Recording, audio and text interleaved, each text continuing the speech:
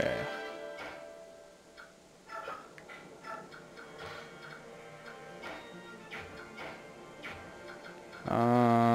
Okay.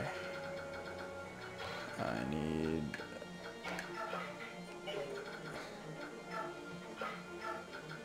Thought so. Okay. Defense. So I'm gonna need Boyd down there.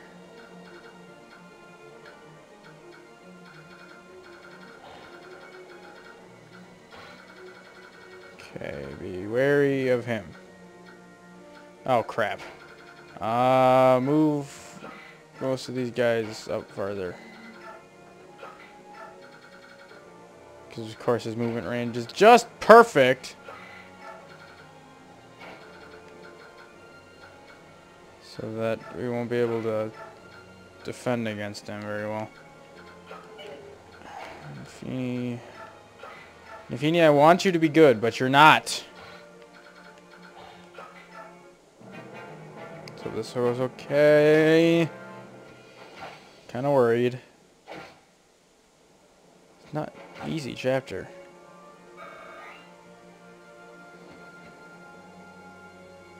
Yeah, bring it on.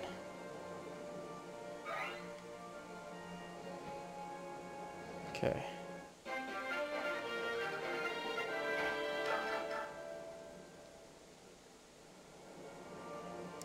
Crap.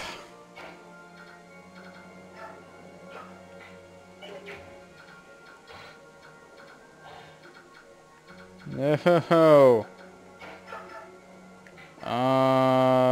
This is not joyful.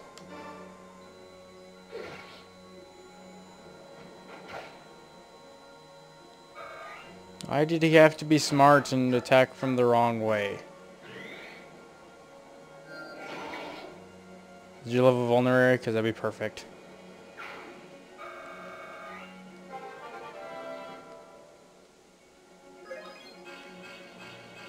Skill, speed, luck. Is that the first level we've gotten in this level? No, not even. What am I talking about? Oh, okay. We have a vulnerary. That's okay. All right, we're set.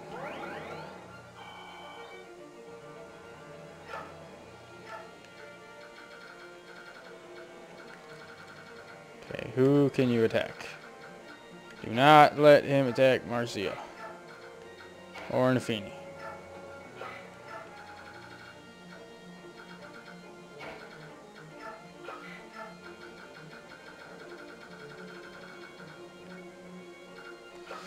Okay, here's hoping. Well, come on. I was hoping that'd be the last of them. Is the Lagoose guard just work when I'm not attacking? It works when they attack me? Is that it? I think so. Secret book. Oh, I didn't even think about that. Okay. We're okay. We're okay. We're okay. 2.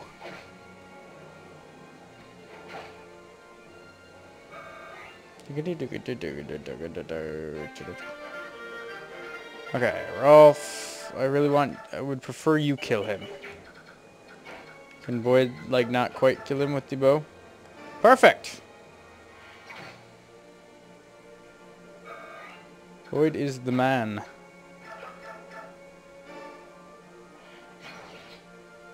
There goes Rolf. Slaying them. The boss. How did I forget the word boss? That is just pathetic. Thank you. No speed, though. Blue gem. Like that. Oh, here's the decision. Oh, never mind. You, Schneip, you.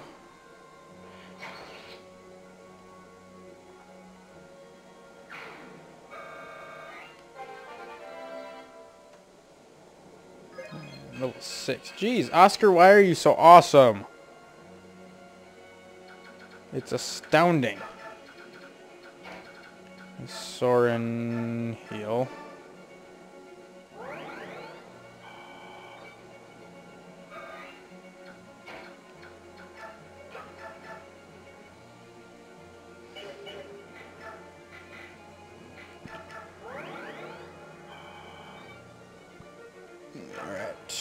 Wait, is that the last guy? Stop hitting that button.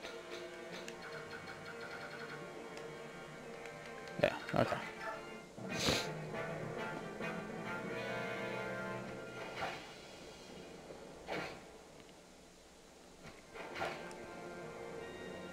Okay.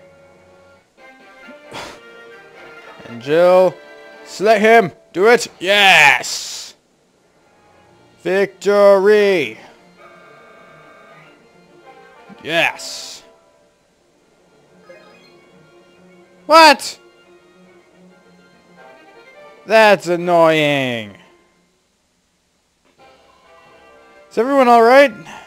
I'll check on injuries. Those crows made fierce opponents. Nasir, how's the ship? Completely immobilized. We can't shake free of this reef. I feel useless just waiting around here. There has to be something I can do to help.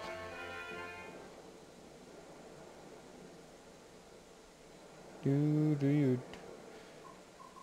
are you going? Should you be leaving the ship?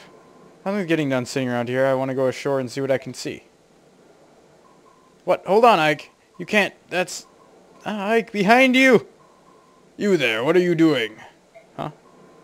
This could be trouble. Uh-oh. Who's these guys?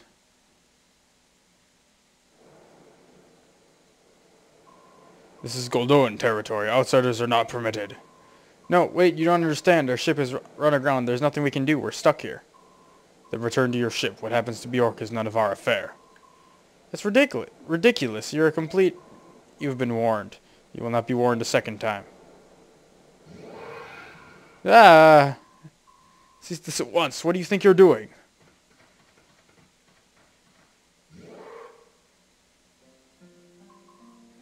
My Lord Prince.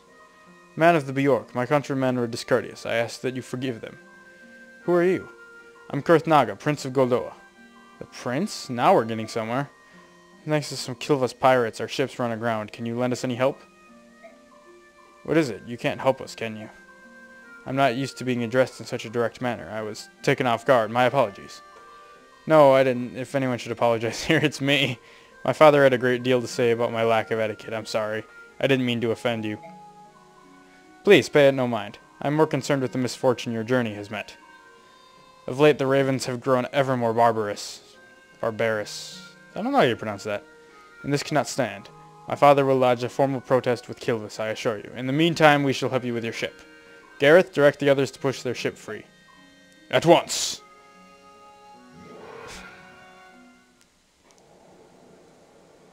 Roar! Dragons! They're all dragons! They're huge and so strong! It's incredible! It's overwhelming. Yeah, it is. Goldoa is the land of dragons. More than any other Laguz tribe, they are known for their longevity. Wait, how do I don't know. I've heard tales of Goldoans still living who flew the skies when the goddess herself still walked the land.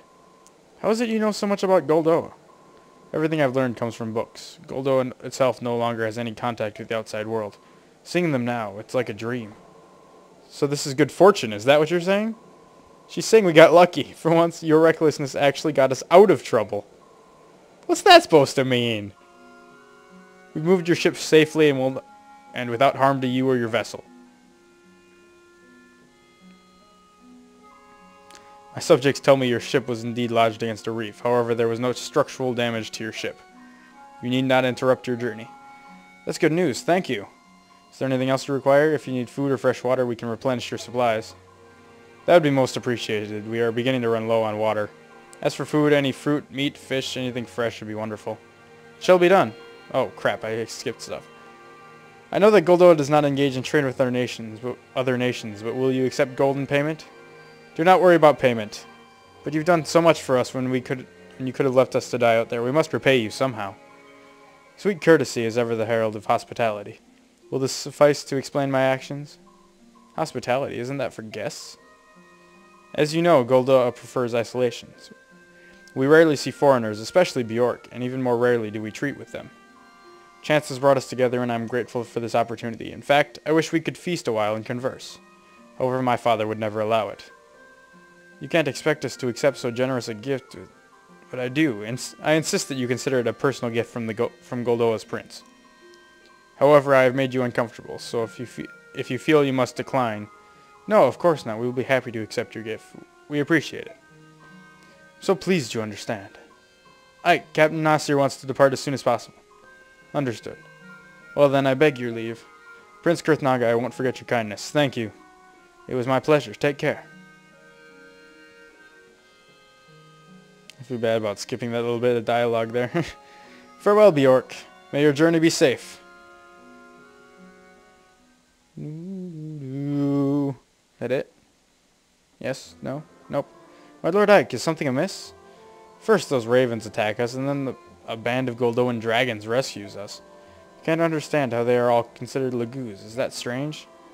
No, I see what you're saying. Just as there are both good and evil Bjork, there must be good and evil Lagoos as well. But they are so distinct in appearance, it is tempting to assume each race is, as a whole, intrinsically good or evil.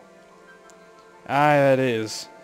The beast tribes of Gallia and the dragons of Goldoa seem so honorable, and the birds of Kilvis and Phoenicia seem so cruel. It seems so easy to reduce them all to good or evil.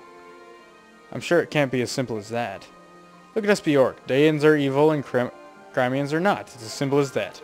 Well, wait, there were those prejudiced fools we met in port. They weren't all that honorable. Maybe you're right.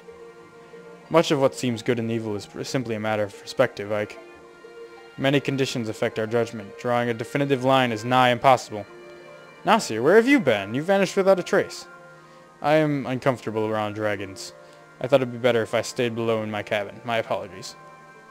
Now that you mention it, Soren seems to have disappeared as well. Have you seen him? Perhaps he's feeling nauseated. For one unaccustomed to sea travel, it's not uncommon. Right. I think I'll check up on him later. The wind is picking up. I believe I will go and check on the condition of our sails. Keep yourselves warm up here. It's a chill wind that blows in these waters. Princess Valencia, you should be returning to your cabin. What about you, my Lord Ike? I'll stay on deck a while longer. I have a lot to think about. Would you mind if I stayed here with you? I don't want to be any bother. It's alright with me. Oh, thank you.